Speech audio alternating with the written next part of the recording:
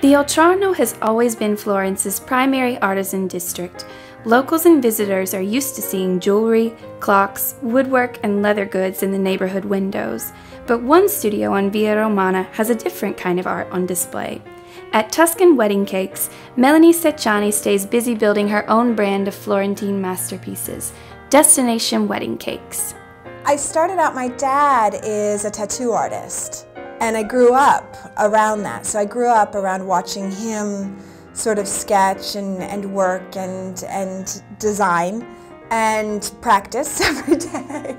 So I knew that I wanted to do something like that. I went and moved to Thailand and I got my culinary degrees. I studied under Vinder Balbir, who is an amazing Asian chef in Bangkok, and I got degrees in Thai and Indian. So I started out, I consider all of those kind of a background to training.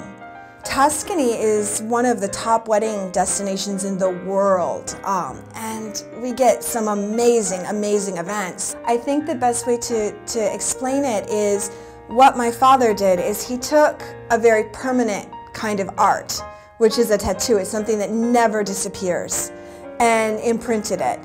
And what I try and do is I take the most impermanent thing, which is a piece of cake, which is edible.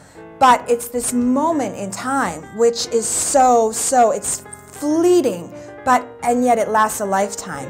It's walking down the street and I'll see a vase and I'll go, oh my God, that is so cool. And then I'll go, that should be a cake. Everything that everybody's doing, I think that when you're working in an art form, you're really working, it's a collaboration, even if you don't realize it. So the man down the street, the guy down the street who's making, picture frames, may not realize that he's working with me, but he's working with me because I'm looking at what he's doing and I'm going, that could be something. I think that as an expat and as a woman, coming into this community can be a challenge.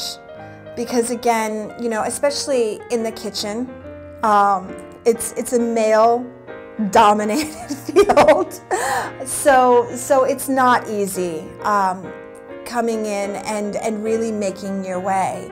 However, I do think the flip side of that is when you start looking at artists in the community, at other Florentine artists in the community, the opportunity to work on a global level and the opportunity to really, again, see things differently. They're so open to collaborations and to dialogue, and it really does help feed whatever art form you're working on.